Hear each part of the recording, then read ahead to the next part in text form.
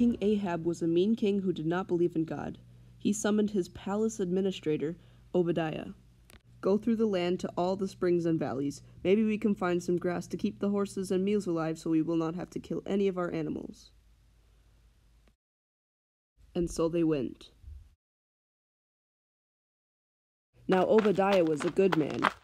He believed in God, and he even hid some of the prophets from King Ahab so that he wouldn't kill them. He met the prophet Elijah on his way. Go tell your master, Elijah is here. Why would you do that? Surely Ahab will kill you. But fine, I will do it if it's what you want. And so Obadiah left to go tell King Ahab. Elijah wishes to speak with you.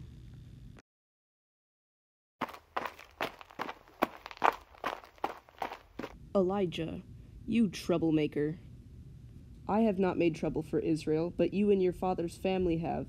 You have abandoned the Lord's commands and have followed your god, Baal.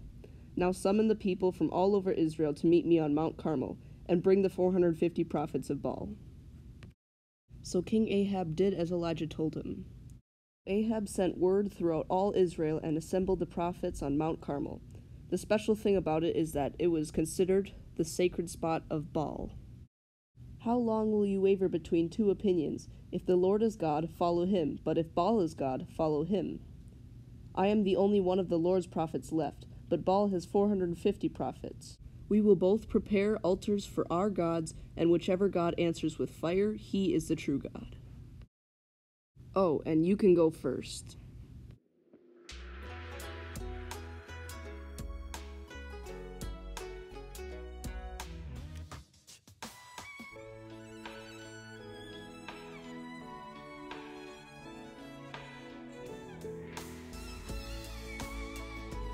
Shout louder, maybe he is sleeping.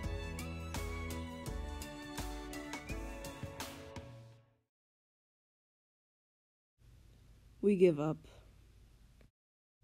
Okay, everybody, now it's my turn.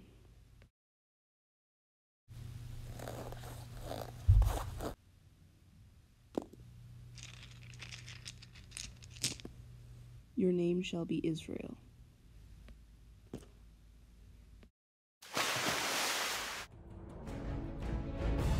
Lord, the God of Abraham, Isaac, and Israel, let it be known today that you are God in Israel, and that I am your servant, and have done all these things at your command.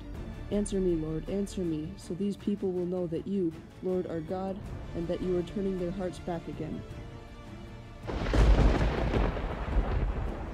No, that's impossible. So, which God do you choose? Yahweh is the God of Israel. And so God reestablished that he was the God of Israel.